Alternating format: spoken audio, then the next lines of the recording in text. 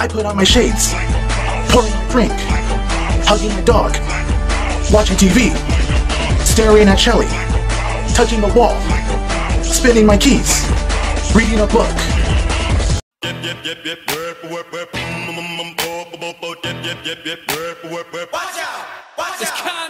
I've got it all. Hey everybody, this is 22 Tiger Dude here, and I'm here to review Popstar Never Stop, Never Stopping. So Popstar Never Stop, Never Stopping stars Andy Samberg, Tim Meadows, Maya Rudolph, and Sarah Silverman.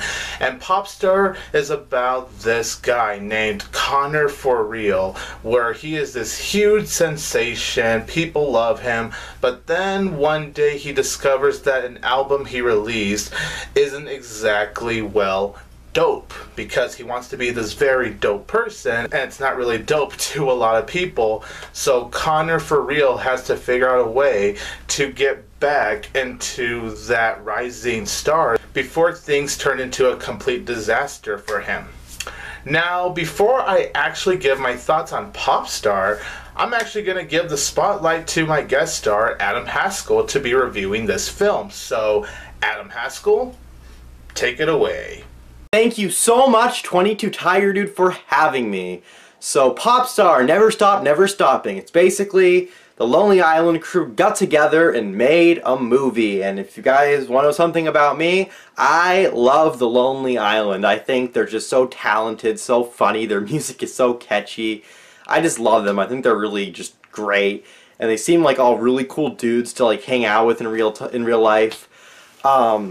So I was really looking forward to Popstar Never Stop, Never Stopping. I thought the trailers for this movie were really funny. I thought they looked really cool. I couldn't wait for this movie. And I gotta say, now having seen Popstar Never Stop, Never Stopping, I gotta say, this is a great comedy. I really loved Popstar Never Stop, Never Stopping. The humor was so consistent in this movie. There was barely any misses. I laughed throughout, over and over and over again. The humor was just so well thought out and so funny and so clever. The music in this movie was great. There's so many catchy songs in it.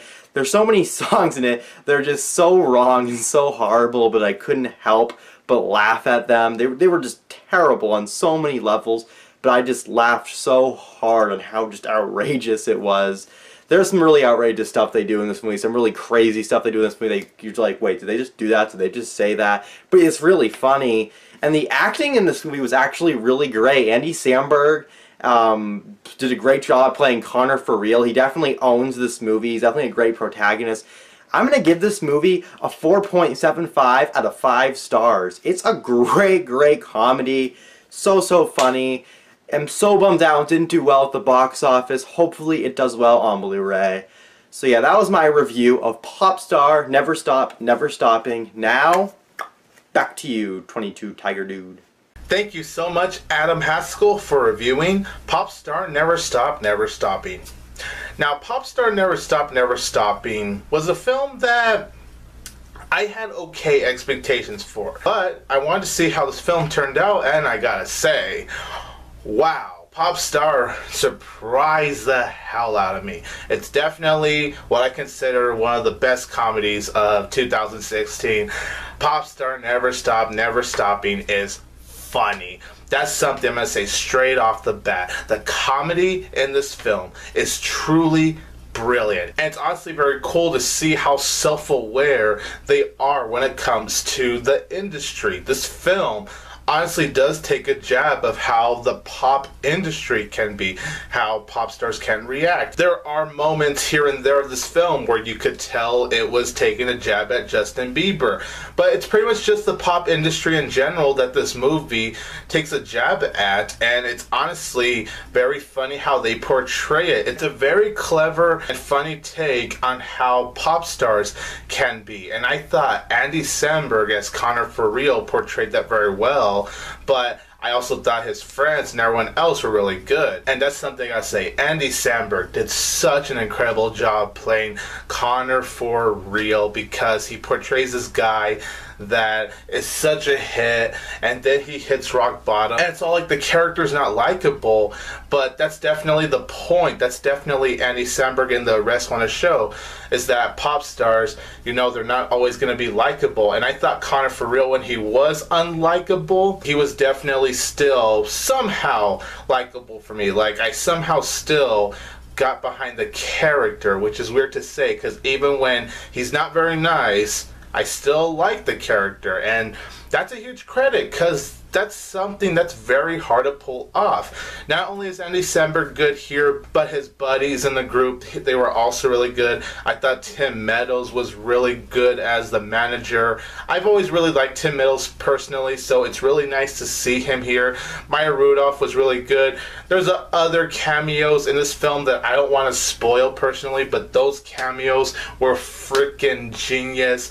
And to her credit, I actually can't believe I'm saying this, but I liked Sarah Silverman here. And if you guys have followed my channel, you know I can't stand her. I'm not a fan of Sarah Silverman. She annoys the hell out of me. I'm just not a fan of her comedy or anything. But she was actually good.